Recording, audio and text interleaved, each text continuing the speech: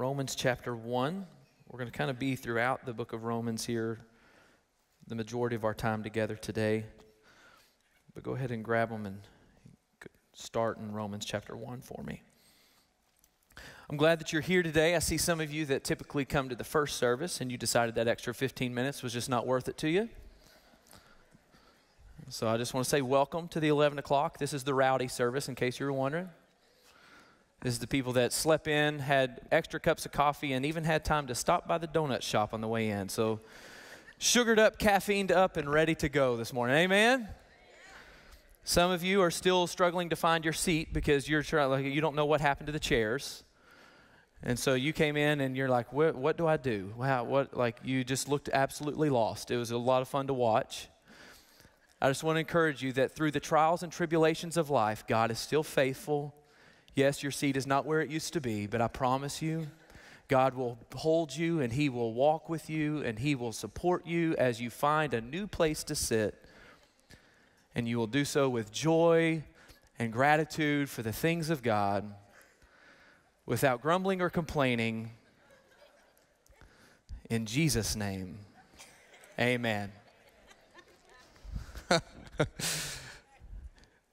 Man, I'm glad to. It's so funny when you move stuff around. It's like it was bewilderment on your faces. It was really fun to watch. Some of you don't like it. Some of you do. Either way, I'm glad you made it.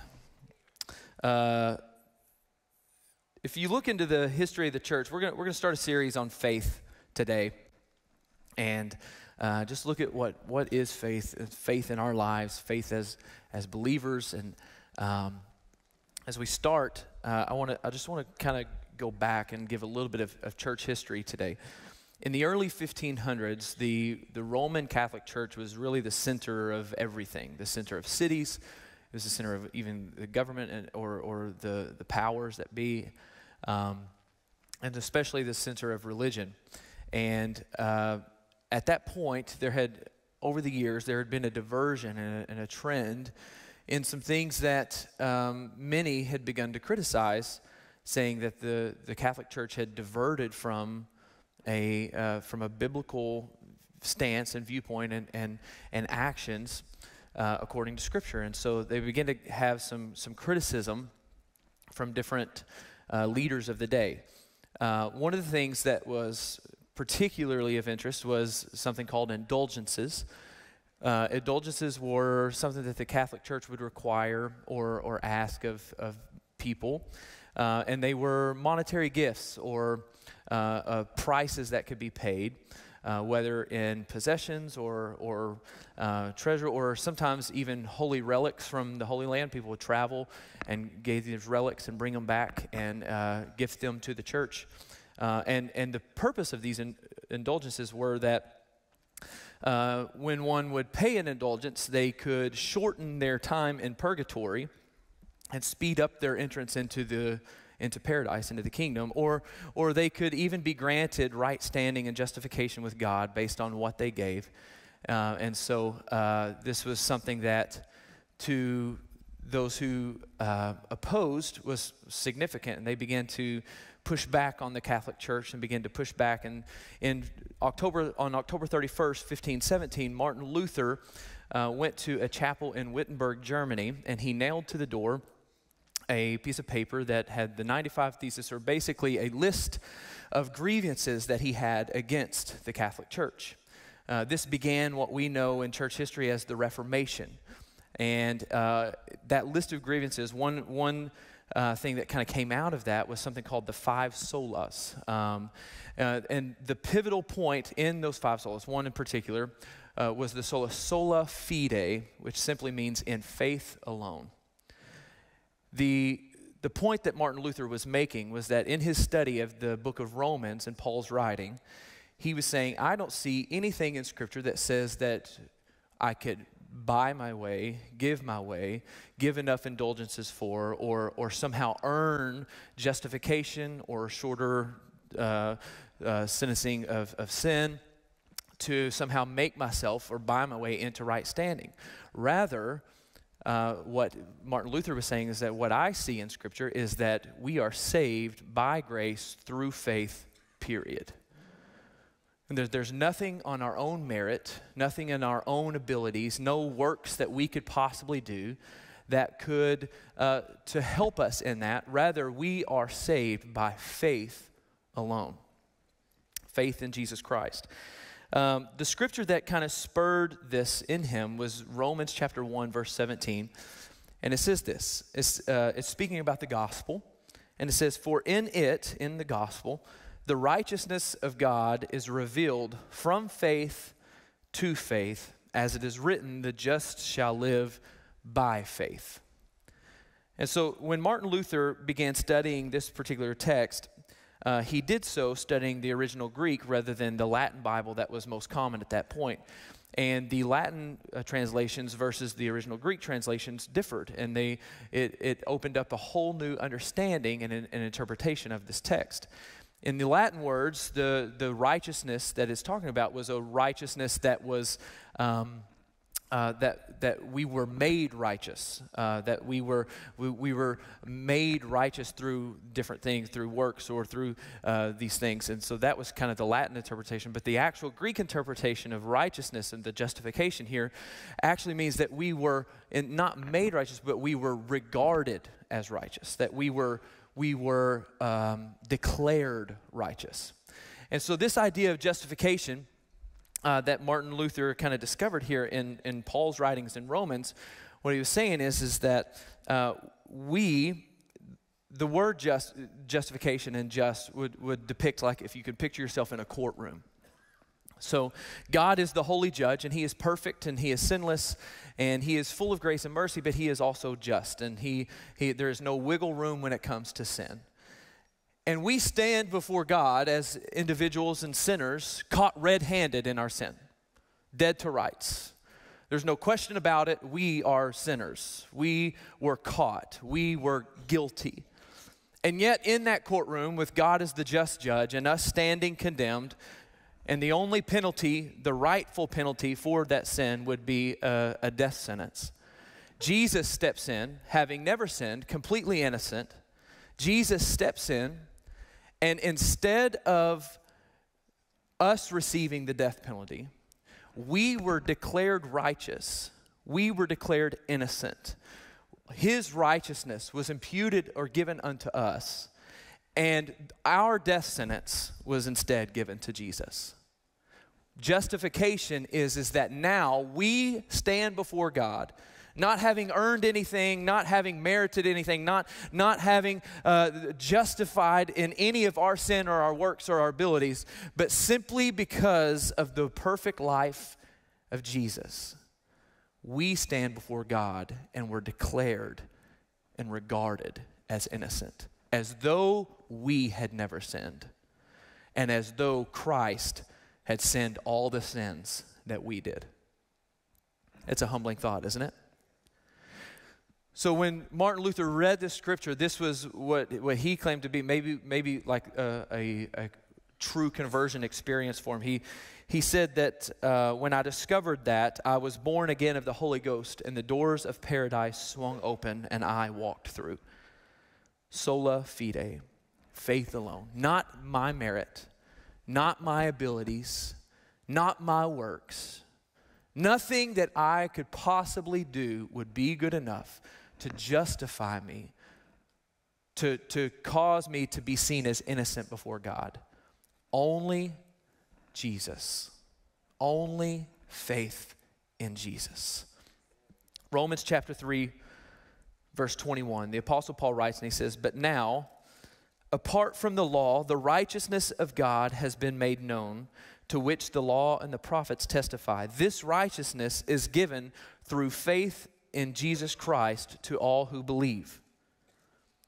See that again. This righteousness is given through what? Faith in Jesus Christ to all who believe. There's no difference between the Jew and the Gentile, for all have sinned and fall short of the glory of God, and all are justified freely by his grace through the redemption that came by Jesus Christ. God presented Christ as a sacrifice of atonement through the shedding of his blood to be received by what? Skip to verse 27. Where then is boasting? It is excluded. Because of what law? The law that requires works? No. Because of the law that requires what? Faith. For we maintain that a person is justified by faith apart from the works of the law.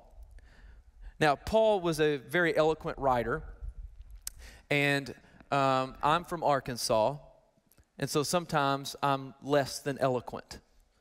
So sometimes even in reading Paul's writings, I have to work a little harder to truly understand what he's saying. And so I'm thankful for paraphrases and other interpretations that allow my simple-mindedness to understand the complexities of Scripture. So if it's okay with you, I'm sure that you guys are way more advanced than I am, but I'm going to read this text again in a paraphrase to help me understand a little better. Is that okay? It says this: we are made right with God by putting our faith in Jesus Christ. This happens to all who believe. It's no different for the Jews than for the Gentiles. Everyone has sinned. No one measures up to God's glory. The free gift of God's grace makes us right with Him. Christ Jesus paid the price to set us free. Verse 27. So who can brag? No one. Are people saved by the law that requires them to obey? Not at all.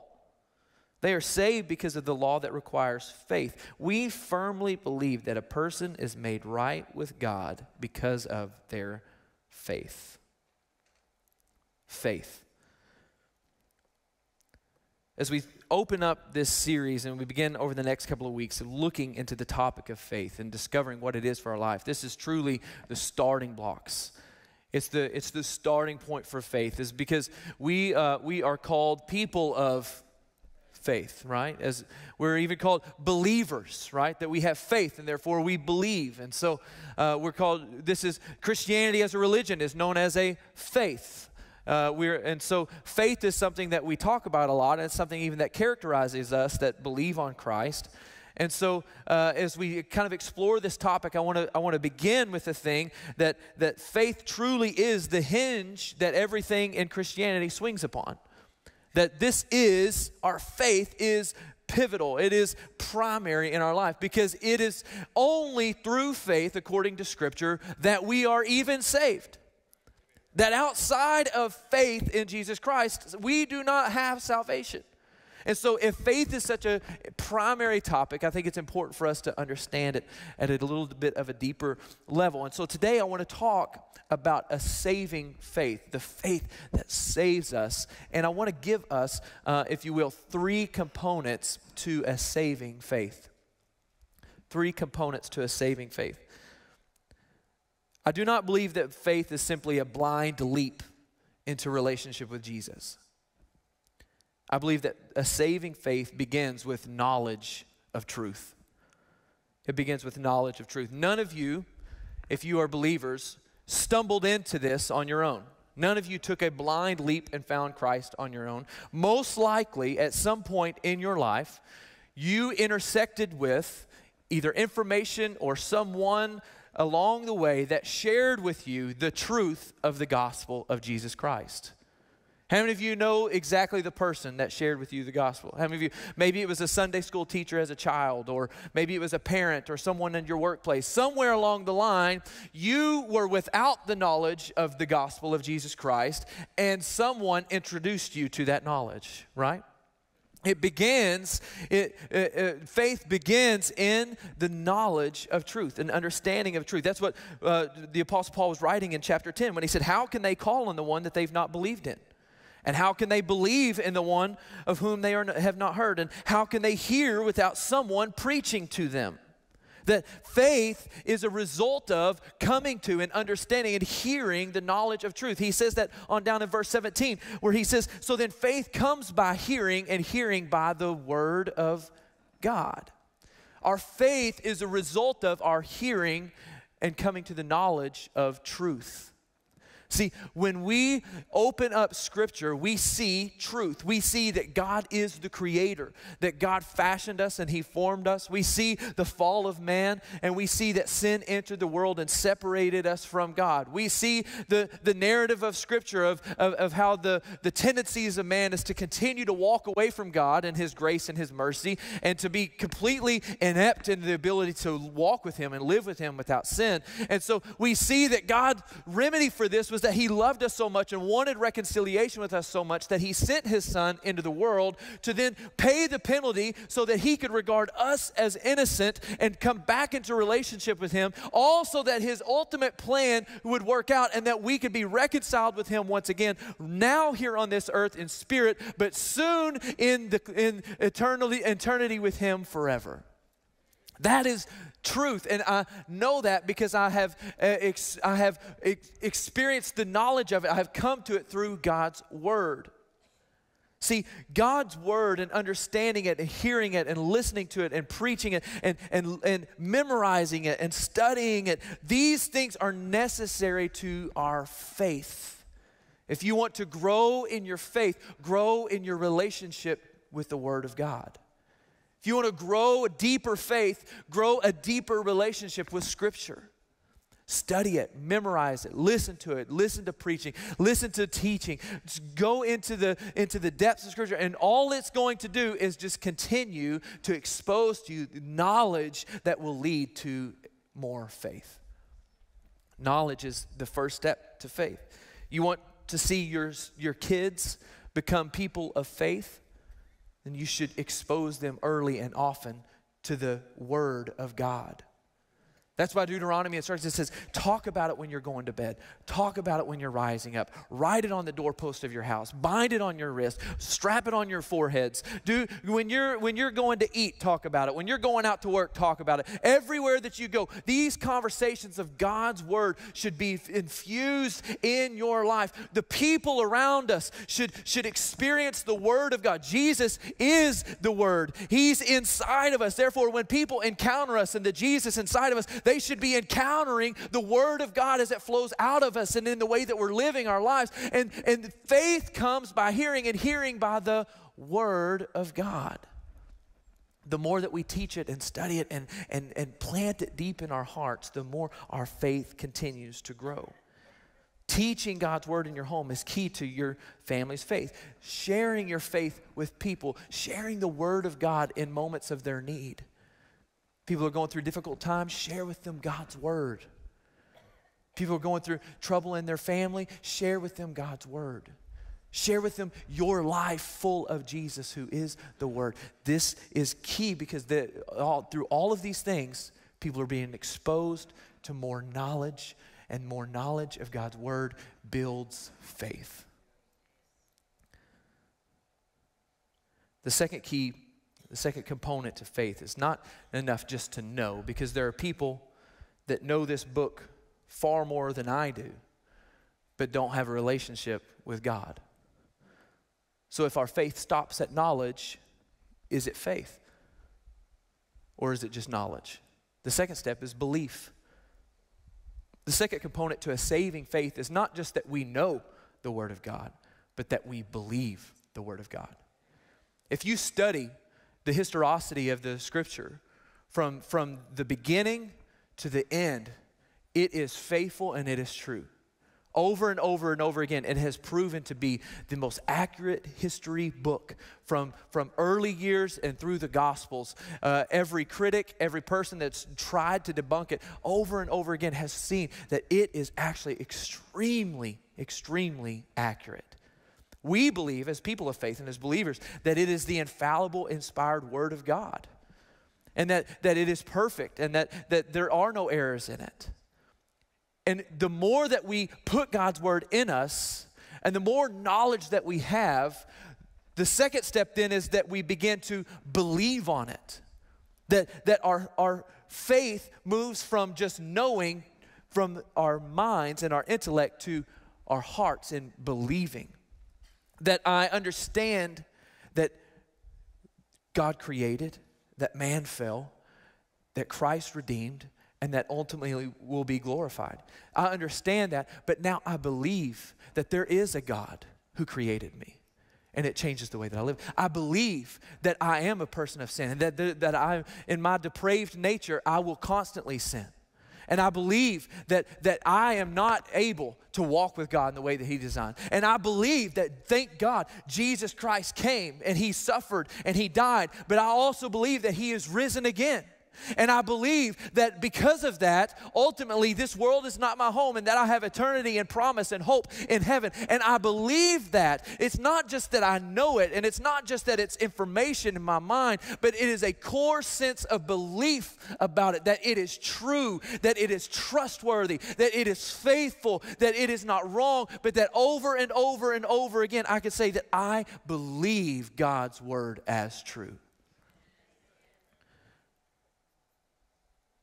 Romans chapter 10, the Apostle Paul continues to write, and he says, if you declare with your mouth that Jesus is Lord, and you believe in your heart that God raised him from the dead, you will be saved. For it is with your heart that you believe and are justified, and it is with your mouth that you profess your faith and are saved. And as Scripture says, anyone who believes in him will never be put to shame. For there's no difference between Jew and Gentile. The same Lord is Lord of all and richly blesses all who call on him. For everyone who calls on the name of the Lord will be saved. It's not enough to know. It's not enough just to have the information. It has to translate into belief in our life. That we take God's word as true. I hear God's word, and I believe it. I hear God loves me, and I believe it. I see God's word, and I believe it. And unfortunately, this is where many people stop. There's many people who have an intellectual knowledge of Scripture, and even a heart knowledge of knowing that the Scripture is true and believing that the Scripture is true. But that's where they stop. They know the truth, and they even believe the truth, but they haven't moved to the third component of a saving faith, which is trusting in the truth. Let me show you this. In the book of James, chapter 2, James says this. He says, what good is it, my brothers and sisters, if someone claims to have faith but has no deeds? Can such faith save them?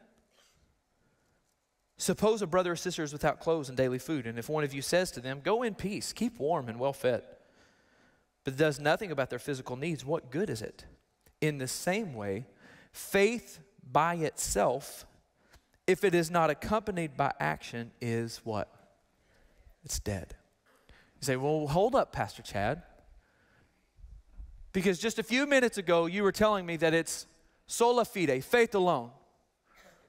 You were telling me that I don't have to try to work my way into that. There's no anything that I can add to this faith to be saved. And that you're saying that now you're saying that works or that faith without works is dead. Now, which is it?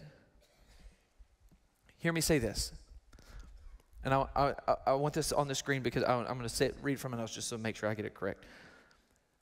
Faith is not a result of works, but it is expressed in works.